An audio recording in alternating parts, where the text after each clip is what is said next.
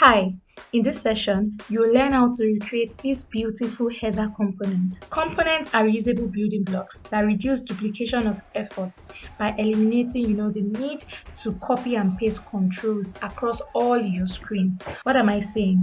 I've added these components to all the screens of my Power Apps. Imagine there's a need for me to change this logo. Instead of changing it across all these screens, all I need to do is to come to my component.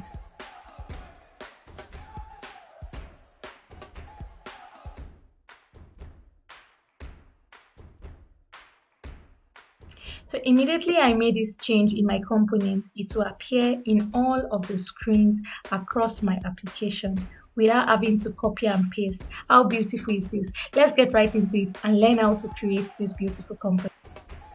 Your component can either be a local component or a global component. A local component means that you're going to create this component inside the application you want to use the component, and you would not be able to use it outside the application, but you can use it across all the screens of that application.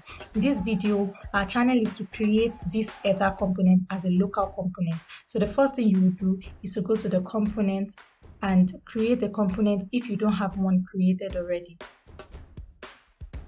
But if you already have a component created, just rename it to header component.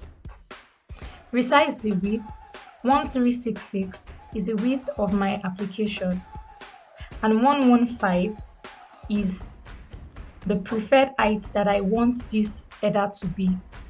The next thing is to go ahead under display and bring in HTML text control. In the properties pane of the HTML text control, look for your width and ensure that the width references the width of your header component. So you type in header component dot. The properties will come out. Select width. This is now carrying the width of your header component. Do the same thing for the height of the HTML control. Select height. Dot height. It will give me the height of my header component. Now the next thing is to go to the HTML text property.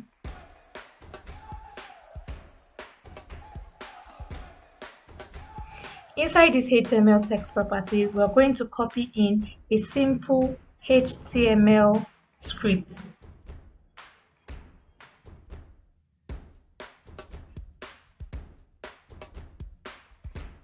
Here we are using the HTML div tag and we are using the style attribute to style it. We gave it a width of 100% and a height of 144 pixels.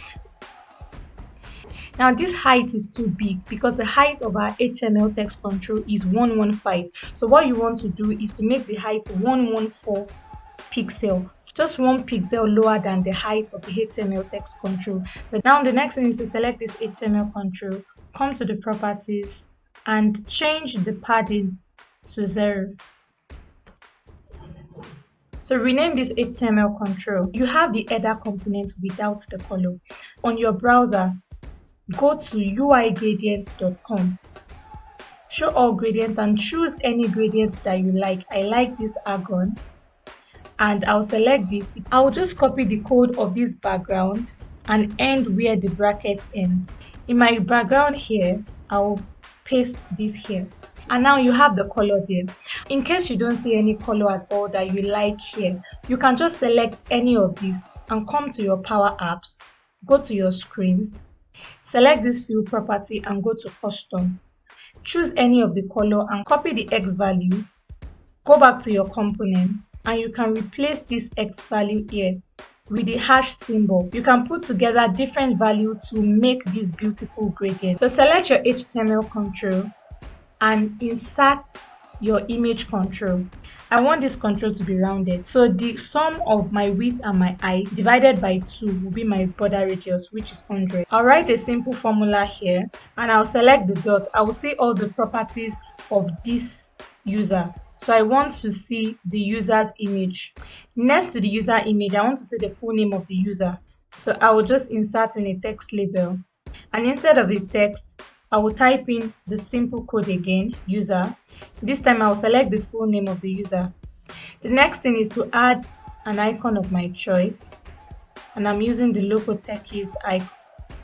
Knowing that every control in your Power Apps has properties, you can create your own property for this header component. So other custom properties, select new custom property and rename it. Your property type can either be input or output, but we want this property to receive values and display this value. So we'll use the input property. And for the data type, it's going to be text because we want it to show the name of the header. Create this. And now it's showing you that your property header name is text. So we want to change that. Select the header component now. And you can now see the property that you have just created. So instead of it to be text, we want this to be everyone can do tech. Now the next thing is to insert the text label. And instead of coding our text label to be Lola here, all that we're going to do is we're going to reference our header component property. So you say header component dot the header name property that we have created. So whatever is inside the header name will be here. So here we have everyone can do tech. So we're going to customize this. I'll just choose Lato Black and make that very bold because everyone can do tech. You can also modify this name. Now go back to your application, insert. Under custom, you will see the component that you have created. I'll select it and voila, I can see my component here. I'll do the same thing for the rest of the pages of my application. Now let's imagine that there's a need for us to change the logo. Instead of changing it across all these screens, all we need to do is to go to our component.